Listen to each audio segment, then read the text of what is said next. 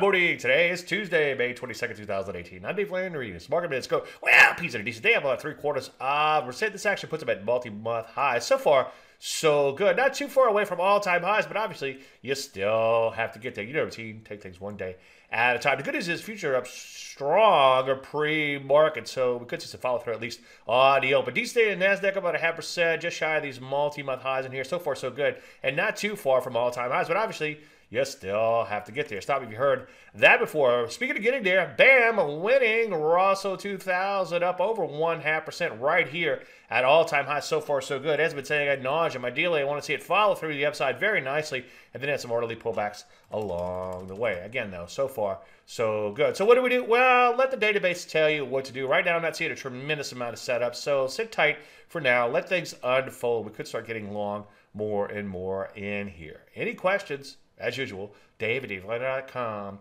I'm Dave Landry. User Market Minute.